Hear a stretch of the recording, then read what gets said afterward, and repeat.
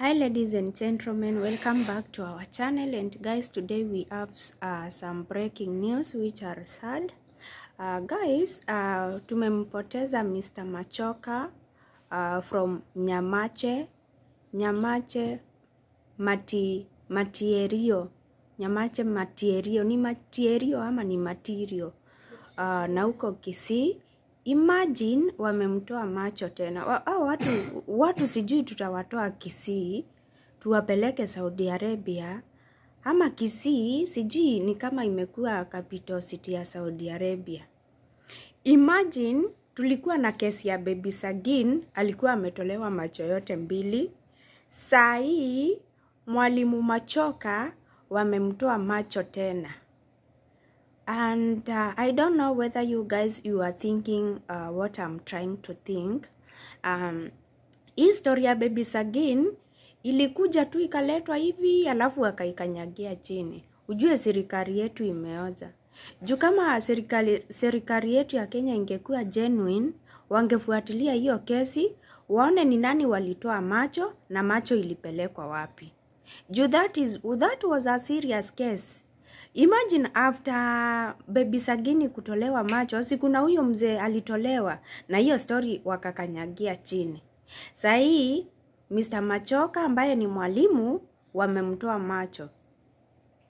Wakenya, mimi najiuliza, kwani kuna biashara inaendelea Kenya ya macho na hawasemi? Na remember story ya baby Sagini ilikuwa inasemekana ati macho zimepelekwa sijui kanisani. Although they did not identify the church, hiyo story ilikuja ikakanyagiwa chini.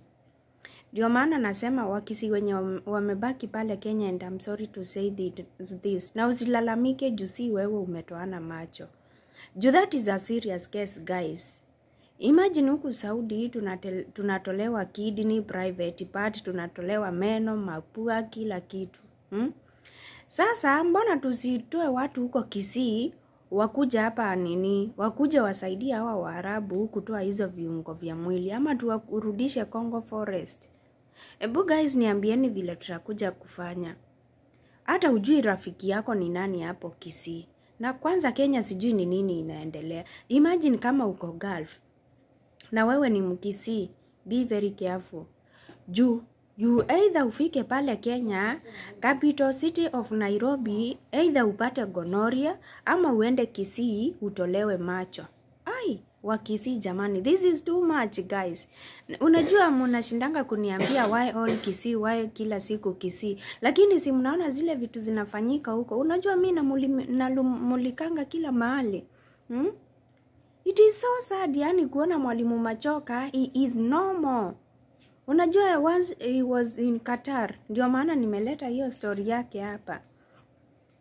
Wamemtoa macho vibaya sana guys. Na by the way guys, in case you have not subscribe. Unajua pale Kisii unaweza kuwa na rafiki, wale Wakisii genuine wenye wameokoka wenye wamebaki, Wakisii wote wenye wako Gulf saa hii, au Wakisii ndio nataka warudishwe Kenya, na Wakisii wote wenye wako Kenya pale Nyamache, huko Kisii yote, Nyamira, whatever, waletwe hapa Saudi Arabia, wasaidiane na Waarabu kutoa kidney, kutoa macho. At least Kenya yetu ipumzike.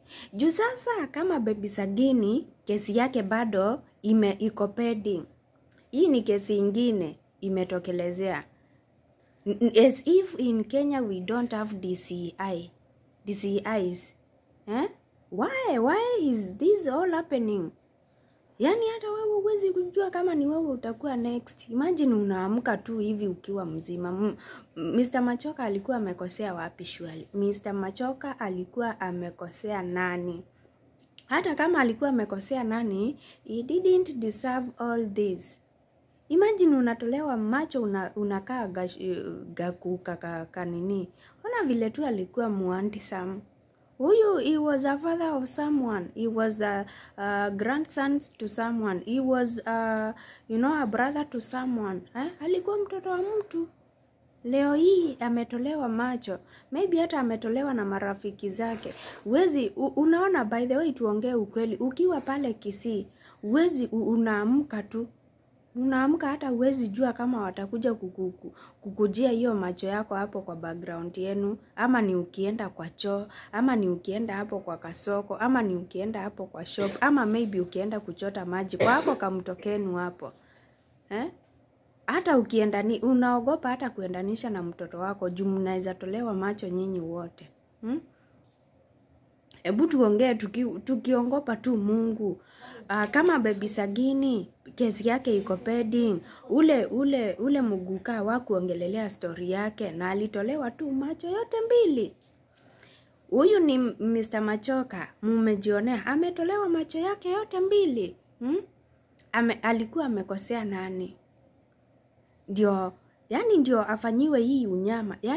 Yani ni wapi macho zinauzwa Kenya? Na kwani hizo macho zinauzwa na pesa ngapi? Na mbona Kenya yetu surely ilikosa tu kufuatilia kesi ya baby Sagini?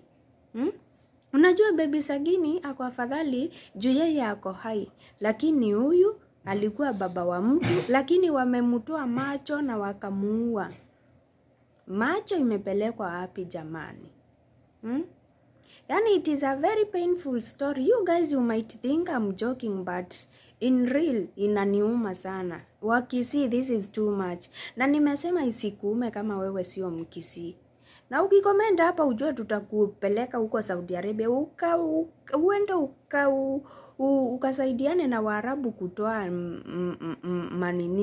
maro za watu huko, mafigo za watu huko.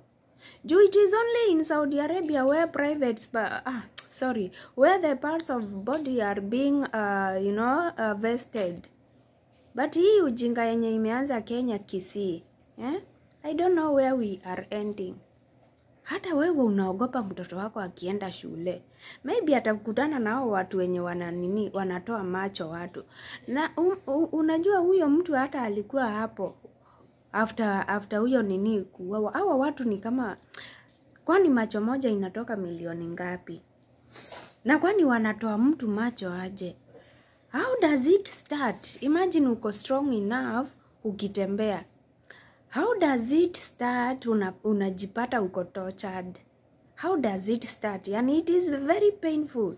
Unajua wewe, ebu imagine umeamka tu ukiwa mzima pale Kenya Kisii, Nyamache. Nasikia matierio ama ni materio. Umeamka ukiwa mzima, unapatana na watu, unatolewa jicho moja, ukisikia hiyo uchungu, unatolewa macho ingine. The story of baby Sagini which yenye ilinifanya nikalia jamani. Something must be done to our country. Guys, I want you to comment at the comment section in case you are from Nyamache County. Comment at the comment section in case you are from Matierio. Comment at the comment section and tell us what you want us to do with this Kisii.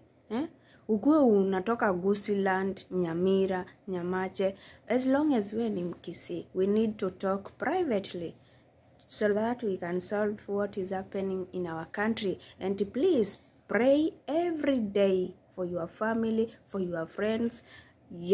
Tuombeane kabisa. Tuombee nchi yetu.